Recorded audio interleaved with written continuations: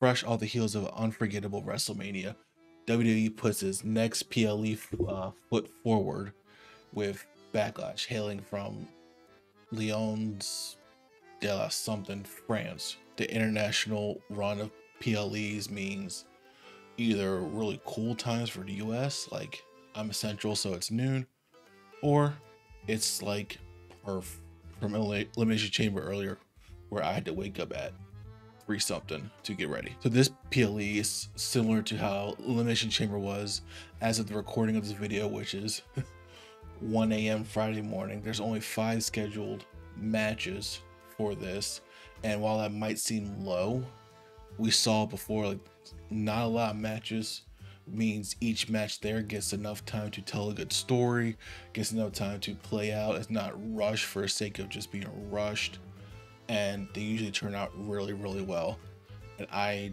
don't expect anything different here. Without further ado, this is the Backlash France preview. First, we're going to cover the WWE Women's Tag Team Championship, which is the Kabuki Warriors, Asuka and Kairi Sane of Damage Control versus Bianca Belair and Jade Cargill. This match came about, which has been building for a while, like 2 years honestly, because Bianca Belair's pretty much been beefing with Damage Control since the beginning, and especially this new iteration of Damage Control with Bailey out, Kairi Sane, Asuka in. And so before it was like 1-on-4, 1-on-3, all that stuff, but recently Bianca Belair's gotten some help in the form of Naomi at WrestleMania, along with a debuting-ish Jade Cargill, who, if you don't know who that is a superstar from AEW, another top United States wrestling company, came over, has been presented like a star, and now those two girls have been beefing with Damage Control, and now the tag titles are on the line. This one, it probably is going to be the hardest to pick because both results make sense. Damage Control keeping the titles.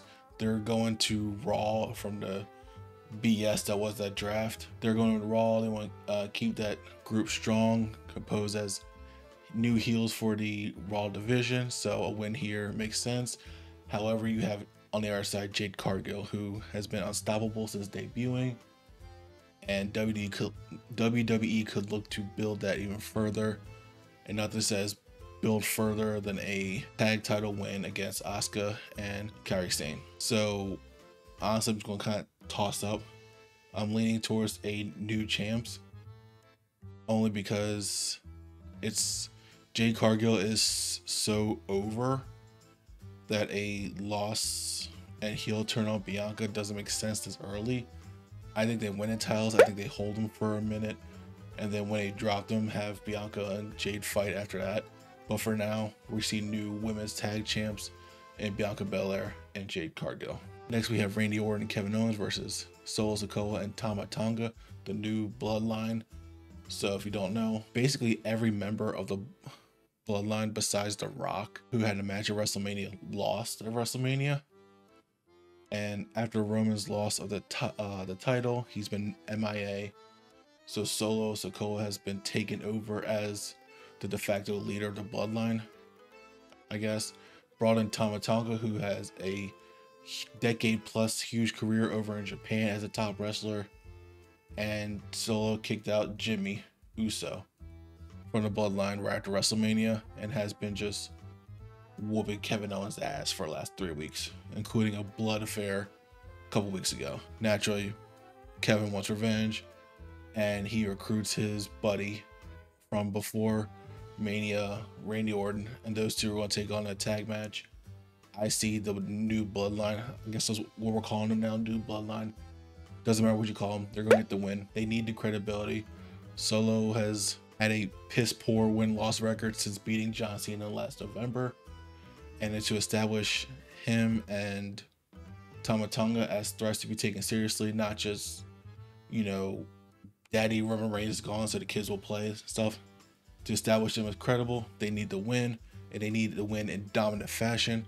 So I pick them to win, and then I pick them to lay out Kevin Owens and Randy Orton post-match in a brutal way to really send the message home that they are main event players here, main event players for SmackDown.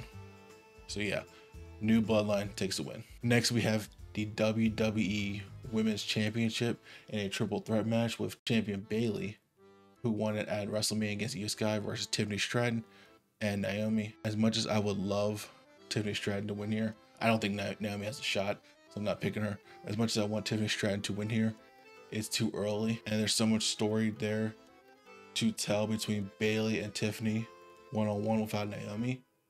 I think Bayley wins here. I think Bayley pins Naomi, and then heading into what's the next event?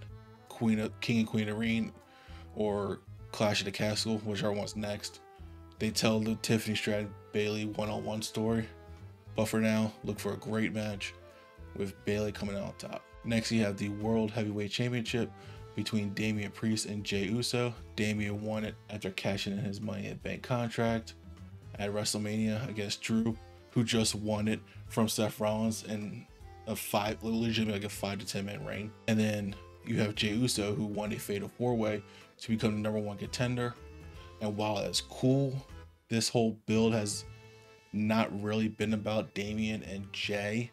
It's been more so about Damian having to deal with the knuckleheads, the Three Stooges, that is the rest of his Judgment Day cohorts, JD McDonough, Dirty Dom Mysterio, and Finn Balor. And that's the story they've been going with as far as Damian, like, you know what, y'all starting to piss me off, I can do this on my own. And that could be enough for Jey to take advantage of that and get the win, but it's way too early in Damian's reign to drop the title.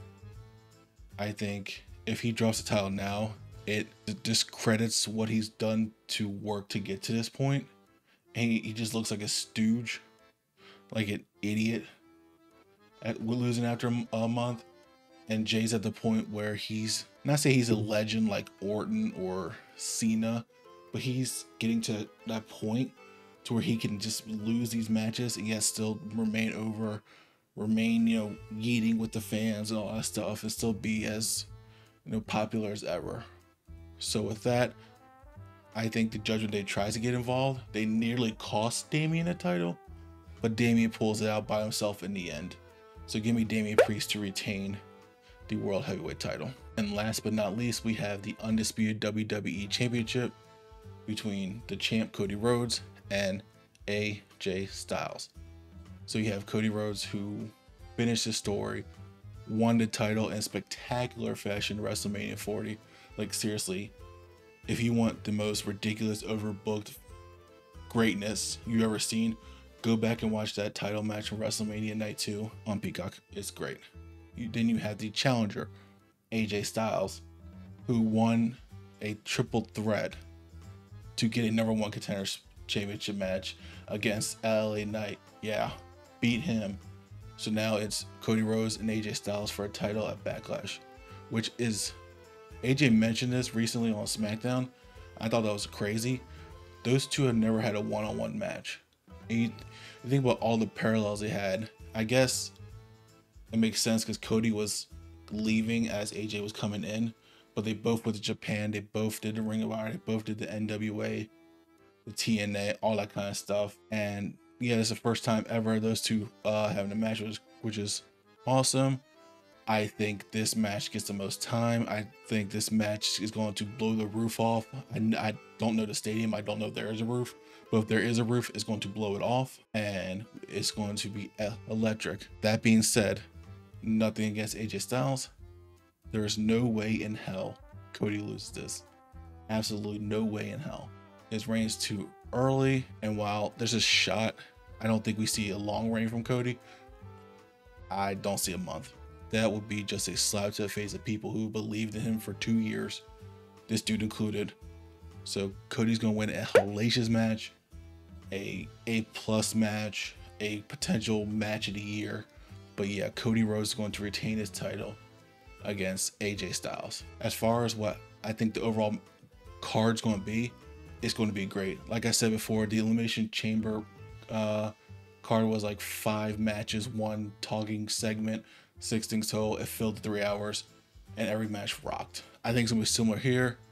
You got 5 matches. They may throw a talking segment in there somewhere last minute, but it's going to rock.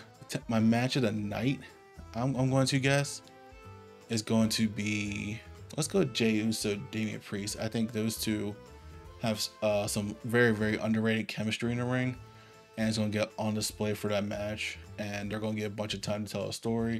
They're going to have a bunch of near falls. Crowd's going to be like suckered in. So I think that's going to be a match at night. And I'm predicting MVP to be Tiffany Stratton. Tiffy time. They're going to let her shine. They're going to let her show that she's ready for a stage. Even if she doesn't win, it's going to show that she's ready for a stage. Even if her new music is horrible. Hashtag fire Def Rebel. But that is my Backlash predictions. Let me know in the comments below, who do you think will win and who you think is going to be the star of the night. You go ahead, like and subscribe. It helps out a lot. I am at It's Heartfelt on all socials. But for right now, I am just Heartfelt. All right, I'm Heartfelt. Peace.